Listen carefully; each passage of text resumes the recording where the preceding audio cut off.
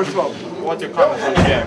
Comments on the game, I think it was a very tough match. Like I said, right now I'm just so excited for our team. We played together and we fought to the end, and we were able to get a win. We prepared very hard for this game, you know, and I'm just happy that we stuck to the coach's game plan and we were able to get a victory. Your personal performance was amazing tonight. Do you feel like it was the best game?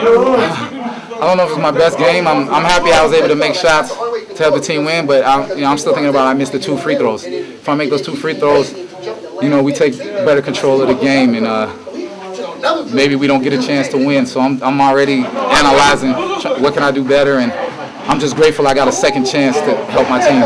Do you feel a tension before those buzzer beaters that you make?